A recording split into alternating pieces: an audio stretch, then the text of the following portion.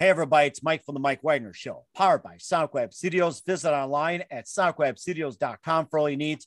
Looking at a professional website without breaking your budget, SonicWeb Studios is the answer. SonicWeb Studios offers fast, affordable custom web designs that blow the competition away. Call today, 1-800-303-3960. That's 1-800-303-3960, or email to support@sonicwebstudios.com. Mention the Mike Wagner Show, get 20% off your first project. SonicWeb Studios, take your image to the next level. Also, time to give official shout out to our official sponsor of the Mike Wagner Show, international warring author Mia Mosensia. If you love fast-paced mysteries, you'll love Missing by Mia Mosensia, available on Amazon in paperback and ebook. Missing is fast-paced and intriguing with an unforgettable twist. Takes place in 4 countries, 2 strangers, 1 target, where truth is illusion and those you love will be the first to go missing. It's available on Amazon in paperback and ebook. Missing by Mia Mosensia has garnered great reviews and even loved and endorsed by Howard celebrities, including Joanna Cassidy, Forbes Riley, and Amos. So grab your copy today for Goes Missing by Mia Mosensia, available on Amazon. Also, check out the Mike Wagner Show at themikewagnershow.com on over 30 podcast platforms, and the MikeWagnerShow.com, including Facebook, SoundCloud, Spreaker, Spotify, and iHeartRadio. Also, Anchor FM, iTunes, Google Play, Amazon, Audible, Apple Music, and more. Take the Mike Wagner Show with you on any mobile device. Subscribe to the Mike Wagner Show on the YouTube channel, and follow the Mike Wagner Show on Instagram and Twitter today. And for great gift ideas, go to Amazon.com and check out the Mike Wagner Show podcast. T-shirts, pop sockets, throw pillows, tote bags, and a lot more. Amazon.com and check out the Mike Wagner Show podcast. And for more great gift ideas, go to Amazon.com/Mia Mosensia for great books like Missing, Once, and Wrinkles. Also T-shirts, pop sockets, phone cases, and a lot more. Amazon.com/Mia Mosensia. Also support the Mike Wagner Show on Anchor FM, as well as PayPal and the MikeWagnerShow.com. Make sure you do so today. We're here with a terrific gentleman who is a PhD and a professor of emeritus at McGill University in Montreal in research in plant morphology in the development and evolution of plant form. And he published nearly 100 research papers and several books, including 3-time award-winning Oregon and Genesis of Flowers and Biophilosophy. So we'll talk more about that, and taught courses in biological plant, general and philosophy, history, and the human condition, especially the plants. And he's also has a new book that warns of the dangers of placing our faith solely on scientific proof, which is called the book Science and Beyond. We'll talk more about that, and practices laughing meditation. And of course, it's very interesting scientific truth and a lot more. And of course, beliefs have changed and everything else. And live, ladies and gentlemen, from the Plus Studio somewhere in Canada, the very multi-talented and author of Science and Beyond Towards Greater Sanity Through Science, Philosophy, Art, and Spirituality, ladies and gentlemen, Rolf Sattler. Rolf, good morning, good afternoon, good evening. Thanks for joining us today. Thank you very much, Mike, for inviting me. Well, it's great to have you on board too. So you're a PhD and professor of emeritus at McGill University in Montreal. You do your research in plant morphology in development and evolution of plants. And also you published nearly 100 research papers and several books, including 3-time award-winning, Oregonogenesis of Flowers and Biophilosophy. You taught courses in biological plants and general philosophy, history, and a lot more. And you have a new book that warns the dangers of placing faith and solely on the scientific proof. And you also practice laughing meditation. We'll talk about that. We'll talk about your book, Science and Beyond, the Towards Greater Sanity Through Science, Philosophy, Art, and Spirituality. And before getting to all that, Rolf, tell us how you first got started. Yes, well, I was very interested in writing this book because, as I just told you before, I've been very interested in controversy in science. And as a student, I studied at 5 different universities in Europe, in Germany, Switzerland, Austria. And what I did is I went from one professor to his opponent who had the opposite view.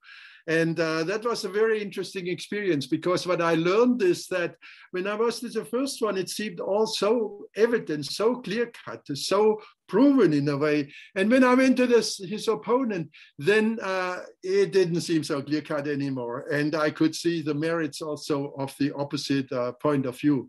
So that was a rather fundamental experience to me in my life, because I could see that science is not as clear-cut as it is often presented. In fact, when you have a closer look, you often can find contradictions, and having an awareness of these contradictions, that can lead to greater, better understanding. And also what I learned is that there are so many misconceptions about science. They are widespread in the general public, in governments, and also among many scientists. And these misconceptions may have grave, even disastrous consequences, as we could see it, for example, also during the COVID pandemic.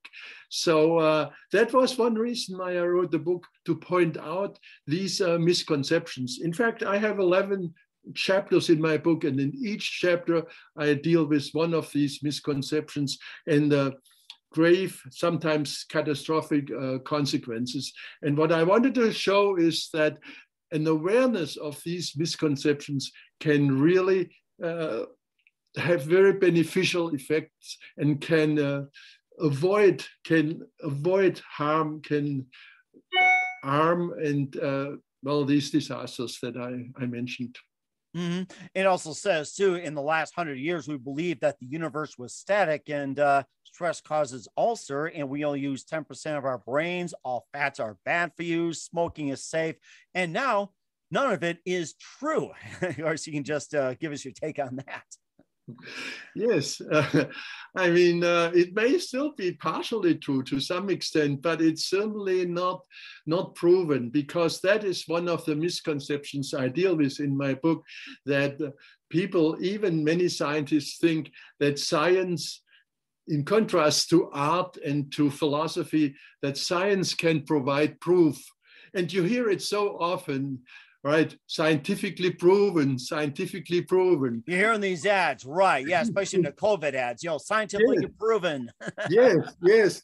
But I mean, it's just not possible, because science is open-ended. So if we make an observation or an experiment today, we cannot know whether in the future, if we repeat the same experiment, we will get the same results, right? Because we just don't know the future. And it may give the same results, it may not. And there are many instances known where it gives different results. So proof is really not attainable in science. We have to live with uncertainty and with an openness.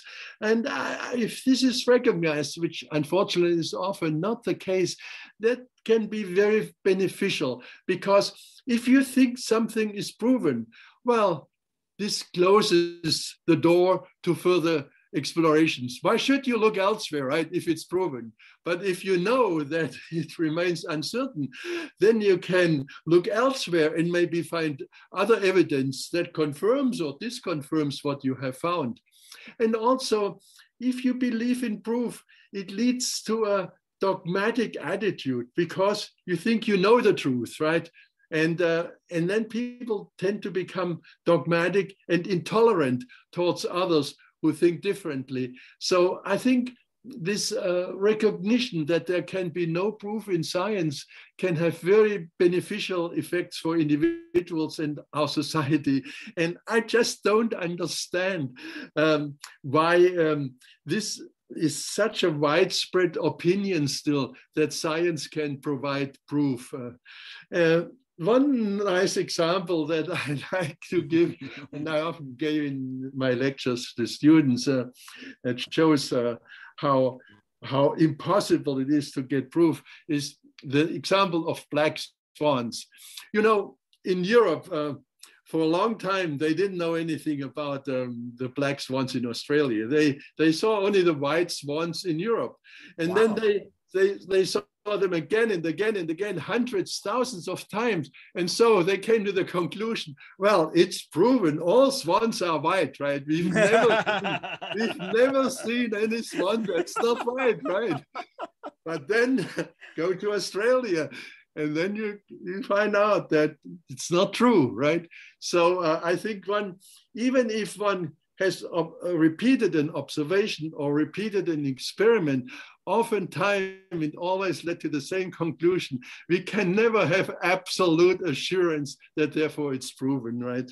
And so it just, for me, it's just puzzling, and I don't understand why in our society this idea that something can be proven in science is still so widespread. Mm-hmm. And it seems to me that the same science experiments have been going on for hundreds of years, and yet it comes out a different result. And I could see where you're coming from. And they think that, so much has changed, society's changed, but you're right that you conduct the same thing over and over again, or like, say, climate change, or like, say, certain cells and all that. It's like you're always getting different results.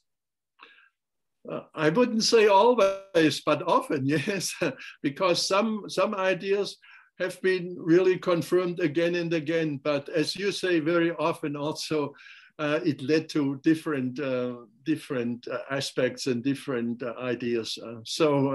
And if one looks at the history of science, this is also very illuminating. Then one can see how much it has changed and how often it has changed, even when people thought we've come now to the final conclusion. And a nice example there is Max Planck, one of the founders of quantum physics, quantum theory. When he wanted to study physics, he was told by his professors, don't study physics. You are a very good violinist. Become a violinist, because in physics, we know almost everything now. There are only a few details to fill in. Everything else is known, and we have the answer. And then you know what happened. Then Max Planck really turned over, Newtonian physics, and developed with others quantum physics that was really an enormous breakthrough and changed the situation very much. So I think one has to be really very careful when one is told, well, this has been proven. That's the final word. There is no final word in science. Right. Yeah. And of course, you also say, too, that few scientists are open to meditation, art, and spirituality. And what would your number one goal to be to break all that down? Well, I started my book from the scientific perspective. And if one understands science, then I think one can also see the limitations of science, because very often the limitations are not seen. In fact, many people think that science, if not today, sometime in the future, will give us the final truth, the truth with a capital T, absolute truth. But this is also not possible in science for a number of reasons. One reason is that science is interested in replication. We want to replicate results of experiments. And what is replicated are the generalities. So science is not interested in uniqueness. Science is not interested in why a certain flower or person or whatever is unique. Science is interested in what can be replicated, and what can be replicated is not unique by definition, right? So in other words, science omits the uniqueness. It omits the uniqueness of flowers, of persons, and so on. But reality consists not only of what can be replicated in generalities. Reality also includes the uniqueness. And therefore, since science doesn't deal with the uniqueness, it cannot capture everything. And the absolute truth, of course, that which is, contains everything. So you see, there is something missing in science because it cannot capture the uniqueness. And then there's still an even more profound reason why science cannot give us the absolute truth. It's because science uses language and logic. Logic also a form of language. And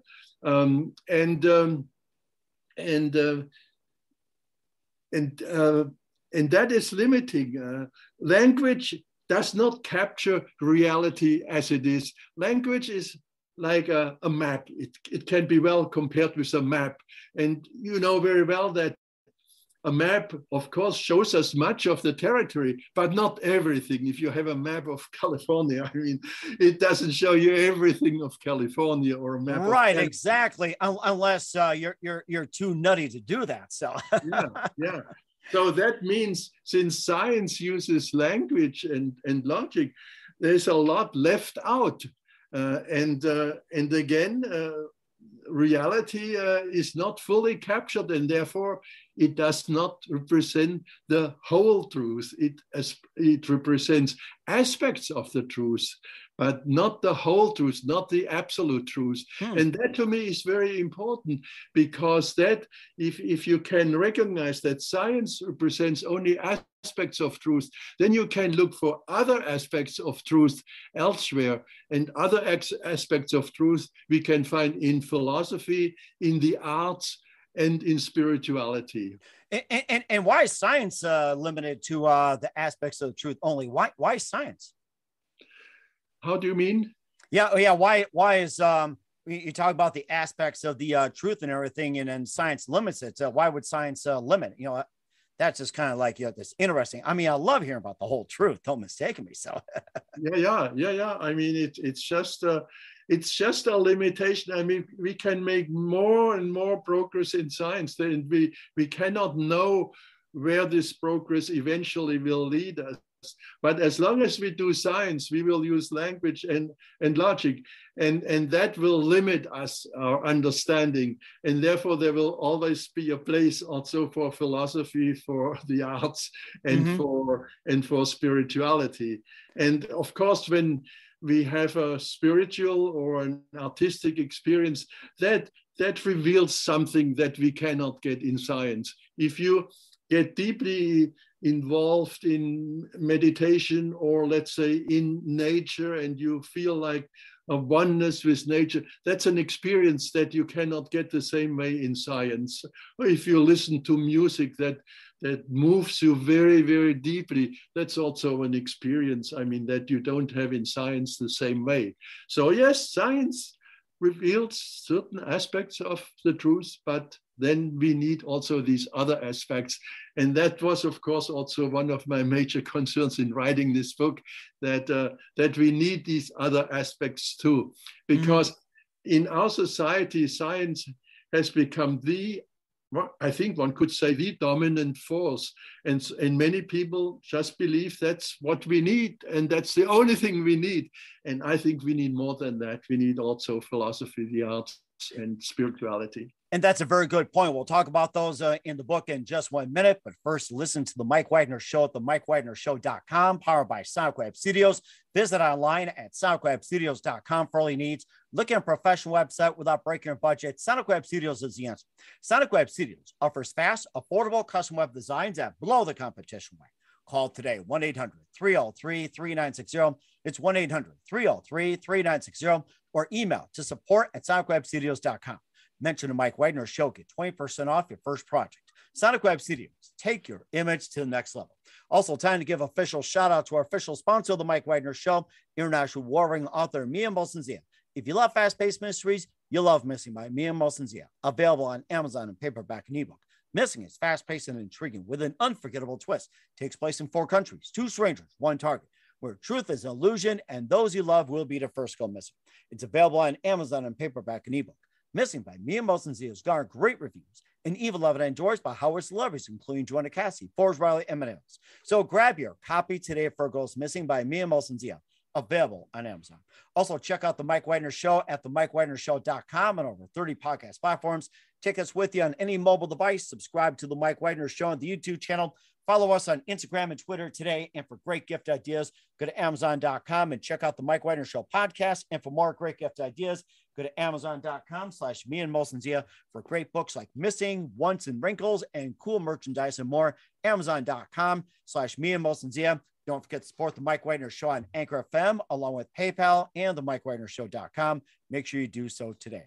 We're here with the author of the amazing book, Science and Beyond Towards Greater Society, or Sanity Through Science, Philosophy, Art, and Spirituality. Rolf Sattler here on the Mike Wagner Show. Before we talk more about your book, like with replicability, uniqueness, logic, language, and a lot more, especially empiricism. How'd you first get interested in plants and science? I forgot to ask you that, start off.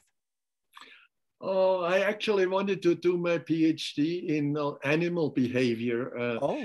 Yes, and I took lectures with a very famous animal behaviorist, Konrad Lorenz, and I was not so impressed by him as a lecturer. Really? Yes, although he won the Nobel Prize. But I was very impressed by a botanist at the same university, that was in Munich. And so it was really my supervisor that turned me towards botany. And then I did my PhD in plants, plant morphology, plant systematics. Wow, that is amazing. What is your favorite plant? Oh, I have so many. I couldn't single out. You can pick a few. It's okay. You can pick a few. Or several. How many you like? I like orchids, of course, very much. The beautiful. My wife loves them. Yes, and I often visited the Alps, and in the Alps you have gentians, blue gentians that I like also a lot. So, but really, I mean, there are many flowers that I like.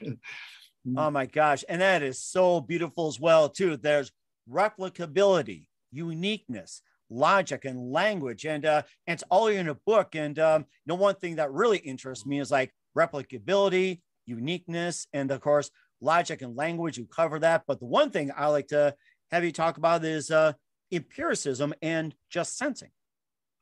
Yes, empiricism, that's very important because science is considered empirical. And what does that mean? It's based on facts, on empirical facts, right? And evidence. And many people think that's all that we can say about science. It's based on evidence, right? Mm-hmm. And that is definitely true. It's based on evidence. It's based on facts.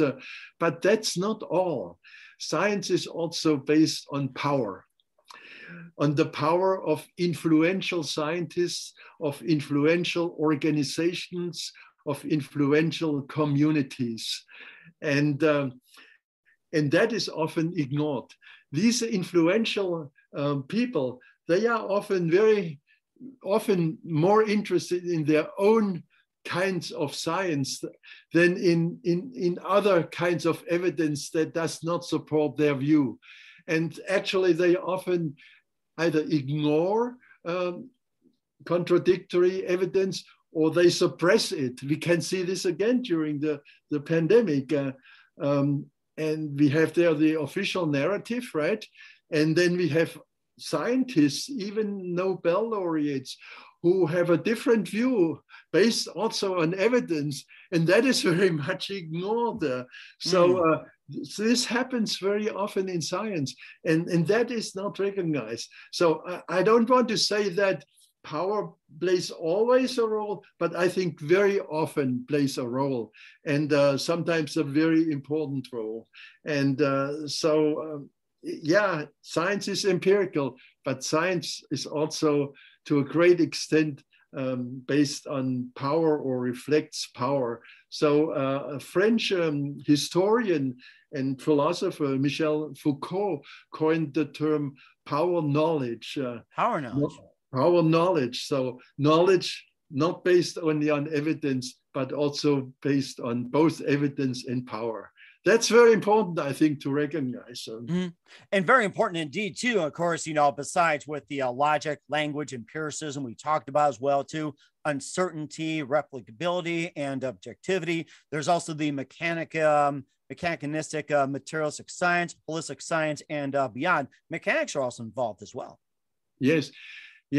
You know that our mainstream science is mechanistic and materialistic. In fact, mainstream scientists often think that's all there is to reality. It's all physical. It's also called physicalism. And that, again, is a very dominant view. And these mainstream scientists, they often suppress holistic views of science that comprise more than just matter, that also emphasize very much consciousness and other aspects. For example, we have parapsychological phenomena like telepathy, clairvoyance, and so on. This does not fit into a materialistic, mechanistic paradigm. So what these mainstream scientists often say is, well, these phenomena do not even occur because they cannot explain them well in their framework. But I think many people have such experiences. And furthermore, a lot of science has been done on these phenomena. And of course, it has not been proven because nothing can be proven in science, right? But still, there is a lot of evidence for these phenomena. And that does not fit very much into mainstream science. So I think holistic science is very much at the periphery. One example is medicine also. Mainstream medicine is still very much materialistic. I mean, if you see a doctor, he looks at your material body, right? And he doesn't ask you so much about, he doesn't ask you so much about your feelings, emotions, or your spiritual experiences or what have you, right? So, but we have what's often called alternative medicine, that emphasizes more the holistic aspects and that emphasizes more the non-material aspects that can also be very important for healing. I mean, there are many, many stories, where people got healed through these alternative methods. Like acupuncture is something that doesn't fit very well in our mainstream thinking because the meridians, there's no anatomical basis for the meridians, the power lines that are central in acupuncture. And yet acupuncture works in many cases, not always, but conventional medicine doesn't always work, right? Right, yeah. Yeah. So, and then there are all sorts of other alternative kinds of medicine, like energy medicine, like Reiki and homeopathy and what have you. And some of these also have been very helpful. The interesting thing is that, of course, they do not always work, right? And so mainstream scientists who are materialistic, mechanistic, they point out then these failures in alternative medicine. That's not difficult to do, but they are not willing to acknowledge the failures in conventional medicine. And how many failures are there? How many people die of cancer, right? How many people die of COVID, and so on. So I mean, we need both, I think. And of course, look at the medical schools as well too, crank out the doctors. It's like, it's just like, go figure. It's like, where they've gone wrong. That's another question. Yes. Oh, yes. I mean, and I think I have been very interested in the notion of complementarity. You see, very often we think in terms either or. Either this is true or it's false, either this is good or this is bad. And when it comes to medicine, either conventional or alternative. I think, why not embrace both, and we can consider them complementary. They complement one another. And this is actually a notion that has been developed in quantum physics. In the 19th century, physicists were also very much still thinking in terms of either or. And so the debate was, is light either a wave phenomenon or a particle phenomenon? Either or, right? And then at the beginning of the 20th century, the quantum physicist Niels Bohr suggested it can be both. Depending on how you look at it, it manifests either particles or as waves. And then he introduced the complementarity principle in physics, so that we do not ask either or, but we say both and. It can be both, manifest both as particle and also as wave. And I think this this should be also applied in biology. In biology, we, for example, in other sciences, we still find a lot of either or thinking. And of course, also in society in general, either or thinking. Like a black or white mentality, right? Black and white, yeah. And then, I mean, why not acknowledge that conventional medicine and alternative medicine are complementary approaches, so that we can acknowledge both conventional and alternative. But we are far from that, because alternative medicine is still not taken very seriously in the conventional field.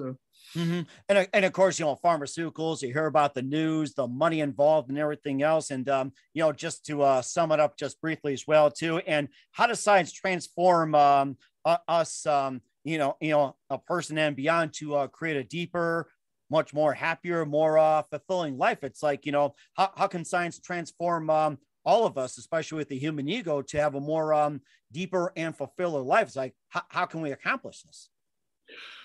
Well, first of all, I think if we recognize the misconceptions in science and how much they mislead us and lead into all sorts of misery, as we could see it also during the pandemic, this already can improve very much our lives and can lead to a healthier and saner life. But also, if we recognize the limitations of science and we recognize that there is a room for philosophy, for the arts and spirituality, that of course can lead to a more fulfilled, more deeply fulfilled and a more saner and a happier life. Because if you are just thinking in terms of logic, and you exclude your feelings, emotions, your spiritual experiences, and so on, this, in my opinion, cannot lead to the most fulfilled and happy life. So that was one of the intentions in writing my book, to point out that we need these other fields, and having all of that together can lead to a really more fulfilled life. And of course, they always say laughter is the best medicine. We'll talk about that in the book. You listen to The Mike Wagner Show at themikewagnershow.com, powered by Sonic Web Studios. Visit online at sonicwebstudios.com for all your needs. Also brought to you by our official sponsor of The Mike Wagner Show, international war-ring author Mia Molson's The Missing, available on Amazon and paperback and ebook. We'll be back with author Rolf Sattler of Science and Beyond, the Towards Greater Sanity Through Science, Philosophy, Art, and Spirituality, after this time out. We're back with author Rolf Sattler of Science and Beyond here on the Mike Wagner Show. He's a PhD professor of emeritus at McGill University in Montreal, and research in plant morphology and more. And you also like to practice laughing meditations. They say laughter is the best medicine. And tell us about it. I'm sure we can all use some laughter, right? Oh, yes, it's very good. But in our society, and especially in science, we tend to be often dead serious. Like at universities, there's not much room for laughter. And at the end of my career, I started laughing with my students at the end, especially during exam time, when everything was very tense and so on. I just burst out into laughter for no reason at all. And laughter can be very contagious. So we laughed for a few minutes or 5 minutes. And this was hilarious. The students felt so good afterwards. I felt so good. It created also a bond, when you laugh together. And once a colleague of mine was teaching next door, and he said, "Oh, what's going on here? Too loud, too much noise." I said, "Oh, well, we are just laughing." He said, "Oh, are you crazy? I mean, you're supposed to lecture, not to laugh, But then a few years later, when I saw him again, he said, "Rolf, we miss your laughter."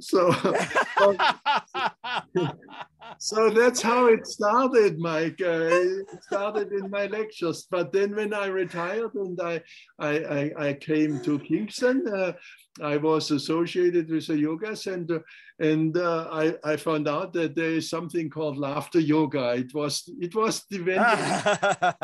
invented by by a physician in India and his wife, who is a yoga teacher. And they just developed simple exercises that make us laugh. And so you meet and you laugh, you make these exercises, they laugh, and it's contagious, and this goes on for half an hour or an hour. And oh, wow. And I gave many sessions, laughter yoga sessions here in Kingston at many different places for various groups, including hospitals, prisons, what have you. And most of the time, people could join in and laugh, and they felt so good afterwards. But occasionally, someone was not able to do it. And once I led a laughter session at the university here, and there was one professor in there, and I usually start the laughter sessions with gibberish, loosening up people, just making sounds like that's wild, just to loosen you up. This professor, he walked out in disgust. That's simple like this, huh? Wow. I think every comedian should know that one. and he missed a good session. And I mean, people feel so good afterwards. And there is scientific evidence of how good this is for our health, because laughing increases the killer cells. So it boosts the immune system. Mm-hmm. Laughter reduces cortisol, which is in this way reduces tension and stress. And there's a whole long list of beneficial effects of laughter that have been shown scientifically. But of course, one doesn't necessarily need that, because just having the experience and laughing for half an hour shows us, even without science, very clearly how much better we feel. And one reason why I like to do these laughter sessions was not just for the people, but also for myself, because afterwards I felt so good. And unfortunately now, with the pandemic, where we would need it most, there is almost no demand anymore for laughter sessions. So my gosh. You know what? Something, Dr. Rolf, I'm going to call you doctor in this one. I'm feeling better already. Thank you. You know what? This also made me think of a story, too, about Patch Adams, that he used laughter at a children's hospital, I think in, was it Virginia or West Virginia?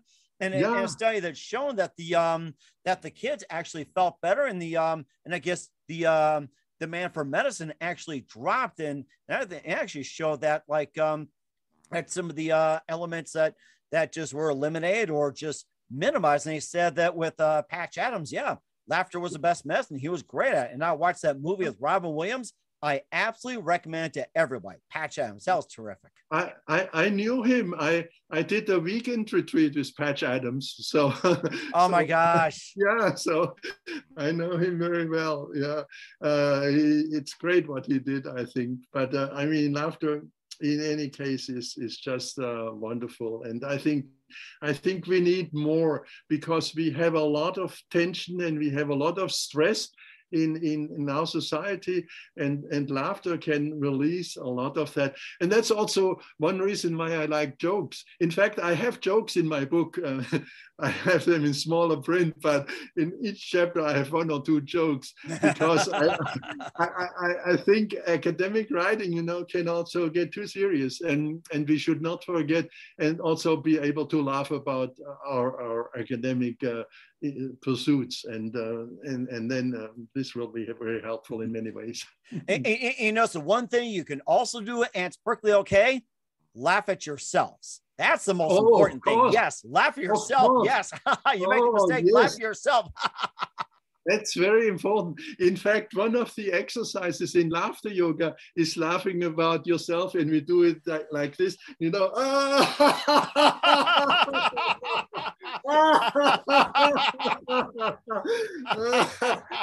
at this person, you know, who did these stupid mistakes, but even if we mistake, we can still laugh about it, right?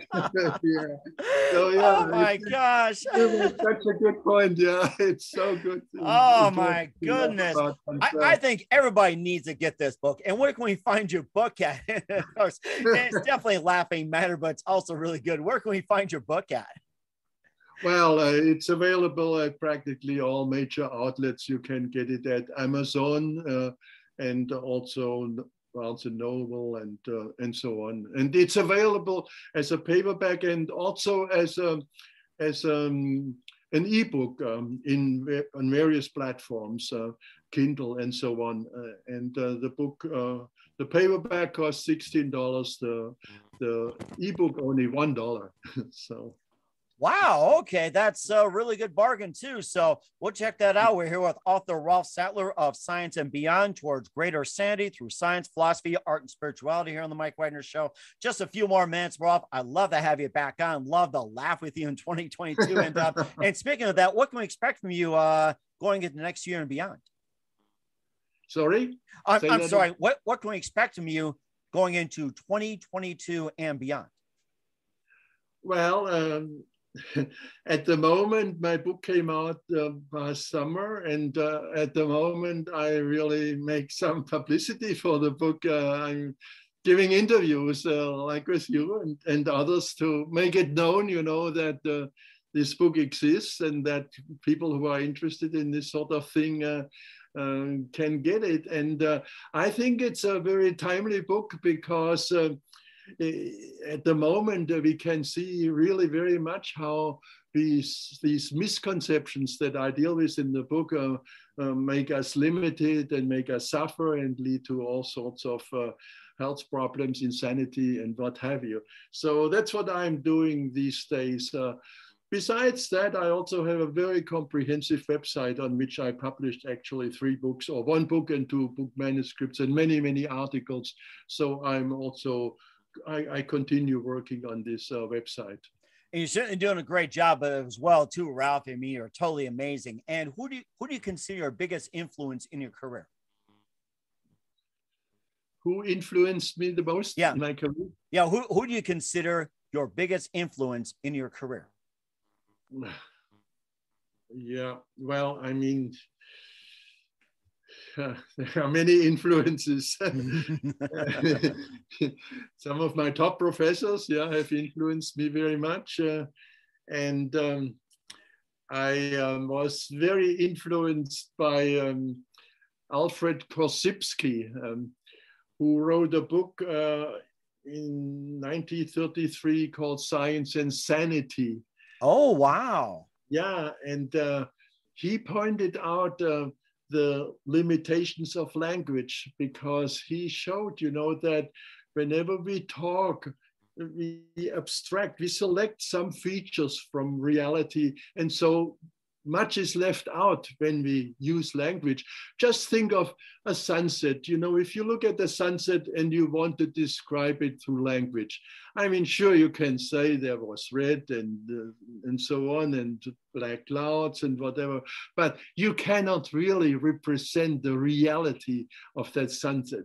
When you use language, there is much left out. And that's one thing I learned from Korzybski. And that's one reason why I dedicated my book to Korzybski. He died in 1950, I think. Oh, wow. But I think his influence has been enormous. And unfortunately, he is not so well known. But some of the slogans that he coined are well known. One of the best known one is, "The map is not the territory." I love that one. Yeah, and if you see that language is a sort of map, you know, then of course language is not the territory. That means reality. It's just an abstraction from it. So that's one thing I learned from Korzybski. I dedicated my book to 4 other people. One of them, the Dalai Lama, for whom I have great respect, because I think he is one of the few spiritual leaders who has been and continues to be very interested in science. In fact, he had dialogues with scientists almost every year. Wow. So he was very interested in science. And you know, he is a Buddhist, but in Buddhism, there are certain doctrines too. And he said that if scientific evidence contradicts Buddhist doctrines, then we have to change Buddhist doctrines. That's a good point. That's a good point. Yes. That's a good point. And you know how long it took in Christianity until they could accept scientific evidence for evolution, right? For some people, there are even still problems today, right? They cannot accept the evidence. So that was one reason why I dedicated my book also to the Dalai Lama. And in fact, I was invited for his 60th birthday celebrations to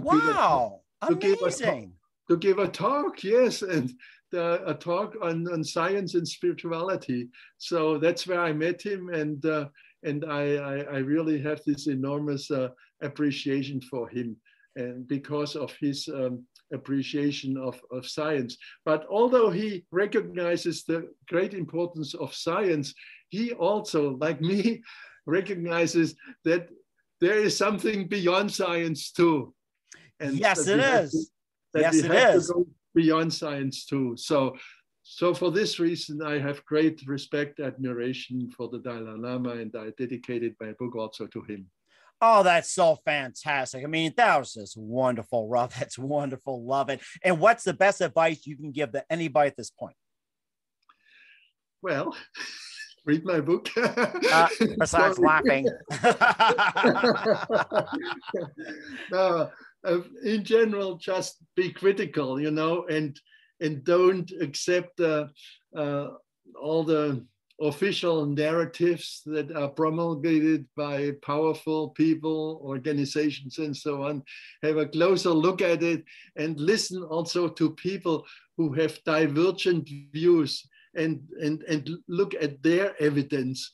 And because if you can look at all of that, that gives you a more comprehensive view, and that gives you a more deeply fulfilled life.